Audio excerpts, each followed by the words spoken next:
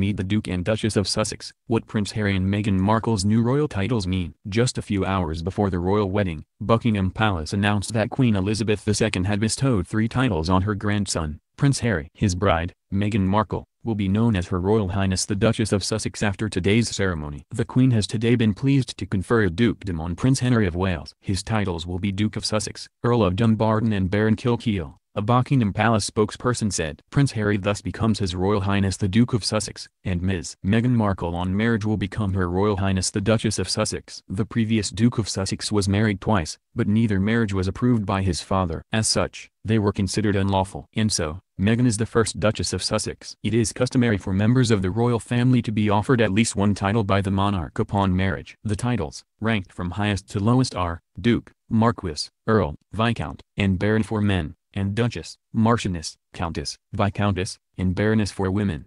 If the 33-year-old prince had turned down the title, he would have remained HRH Prince Harry of Wales. His 36-year-old bride would have likely been known as HRH Princess Harry of Wales, rather than HRH Princess Meghan, since the former actress is not a princess in her own right.